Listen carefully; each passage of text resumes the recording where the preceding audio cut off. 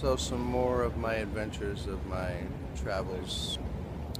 When I was in Prague, I went out a few nights actually with my horn to play. Well, let me tell you how I found out about the places to play. I'm walking up the street with my friend. Yes, I was traveling with a friend, but my friend is a very private person, so we're not going to speak about my friend. So walking up the street and we passed by a Mexican restaurant, and there's a Cuban guy there who's kind of like tries to get people to come in, and I start talking to him, and obviously because we're both Hispanic in Prague, it's not that common. So we get to talking, and I tell him I'm a musician, and he tells me about the local places where they have live Latin. So he gave me the address. Went to the place that night. Jammed with the band. They were very nice. The name of the band is Mezcla. It's a couple of Cuban girls and a couple of Prague gentlemen, bass player with a drum machine and a keyboard player. Good little band. So I played with them that night, and went back the next night, played with them again, and I also stopped in another place that they told me about because, I like to play. Those of you who know me from the Bronx, I go hang out and play for free all the time just because I enjoy playing.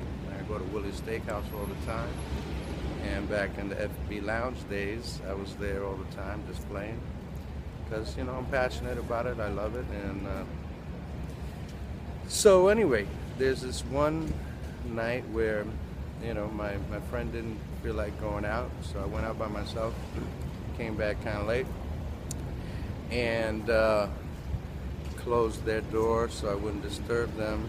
And I went out to have one more cigarette, and guess what? I left my key upstairs, and I'm ringing the bell, and my friend is sleeping, wouldn't wake up. So luckily there was a bar right across the street from the apartment, and went inside, and I actually made friends with the people who run the bar. You'll see some pictures of them. There's 3 guys. They were so nice to me, man. I wound up hanging out with them from around 3 a.m. to 5 a.m. Yeah, they were drinking. I had a couple of beers myself. They were trying to get me drunk. Oh, I had a rum too. They insisted. It was so nice. We had a good time. So I have some new friends in Prague, and I'm grateful that they were very hospitable. We talked, and we got to know each other. It's really cool.